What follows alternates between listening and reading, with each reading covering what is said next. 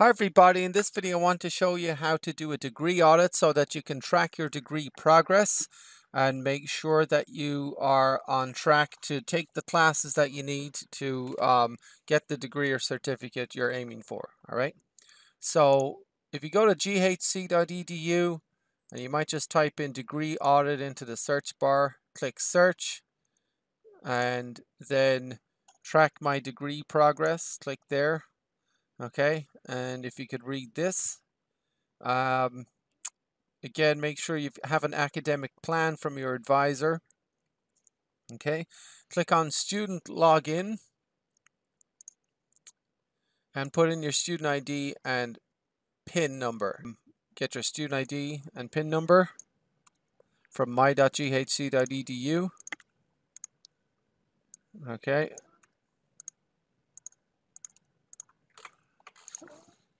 And there are a lot of different types of degrees and certificates listed here. Okay, so if you click on this, you'll see all of them.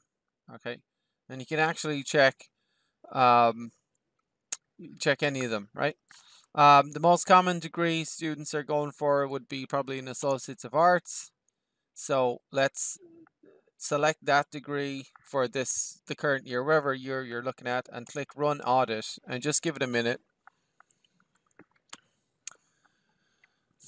Okay, and now here we go. Associates of Arts, credits required 90 and credits applied. This student has 43.5 so far. This is a fake student, don't worry. Donald Duck, not a real student. Okay. And so for Associates of Arts, you can see you need 2 communications courses, 1 math course, 15 credits of social science. So that's three 5-credit classes, and 15 credits of humanities. So 3 humanities, 3 science, and then 6 electives, 4 of which need to be specified, and 2 can be general, right? So so that's degree audit. Now in here you can see course options, okay?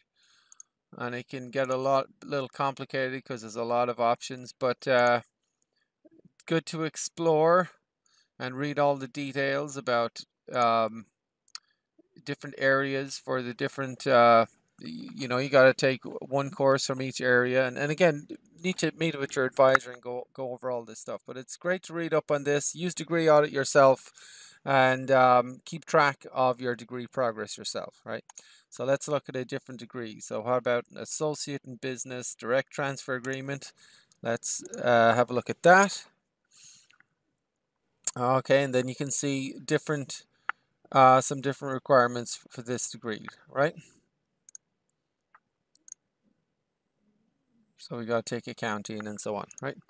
So that's degree audit. It's a great tool to use. I hope you all keep on top of your degree requirements.